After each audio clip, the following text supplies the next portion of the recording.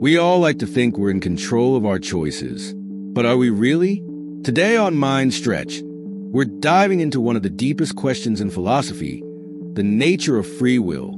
Do we truly have the freedom to make our own decisions? Or is everything predetermined by forces beyond our control?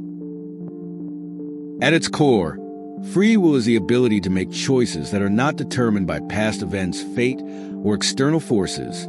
It's the belief that we can decide our actions and that these decisions reflect our individual agency. Free will is closely tied to concepts of responsibility and morality.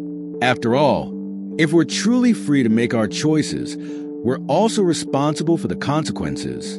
The idea of free will has been central to philosophical debates for centuries, stretching back to thinkers like Aristotle, who argued that humans are rational beings capable of deliberate choice, and Aquinas, who believed free will was a divine gift that allows us to choose between good and evil.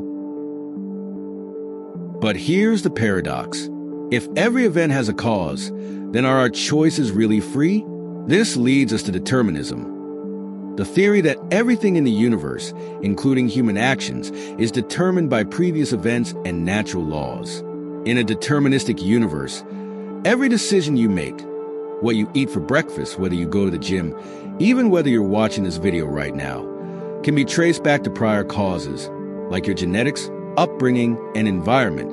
In other words, if we knew all the variables in play, we could predict your next move with complete accuracy. So, if determinism is true, does that mean free will is an illusion? Not necessarily. This brings us to the idea of compatibilism. Compatibilists believe that even in a deterministic universe, free will can exist. How?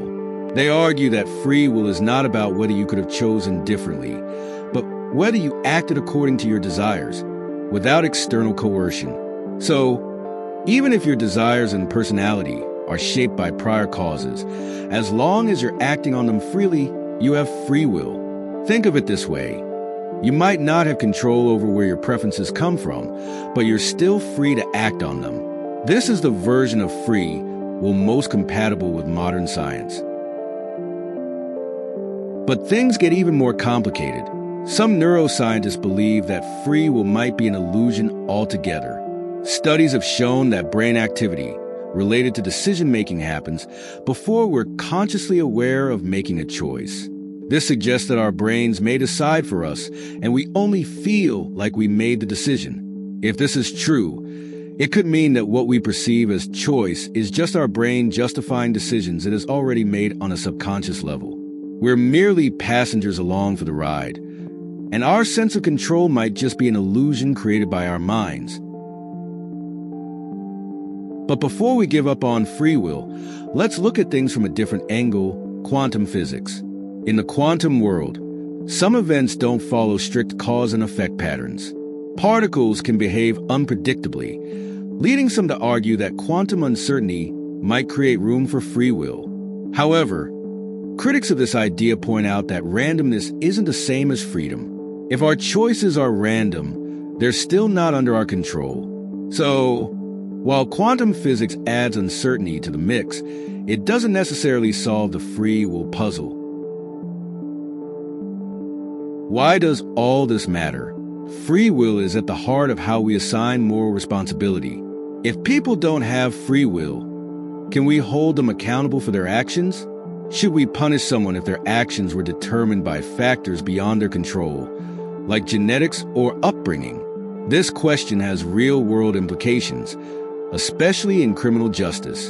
Should we rethink how we view punishment and responsibility if free will doesn't truly exist?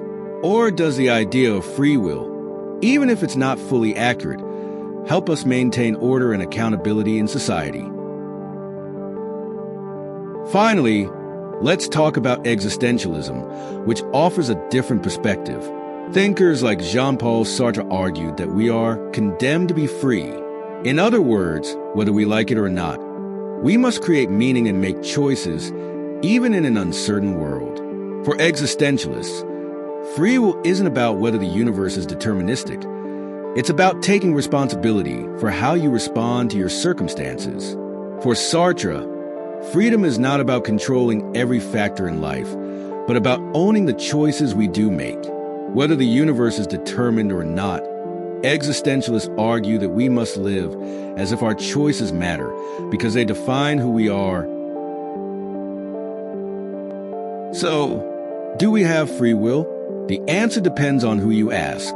Philosophers, scientists, and even physicists offer different perspectives. Some believe our choices are shaped entirely by prior causes, while others think we still have room for meaningful freedom. Ultimately, the debate about free will challenges us to think about what it means to be human. Are we the authors of our lives, or are we following a script written by nature and nurture? What do you think? Are we truly in control, or is free will just an illusion? Let us know in the comments below. And don't forget to like and subscribe for more thought-provoking content on Mind Stretch.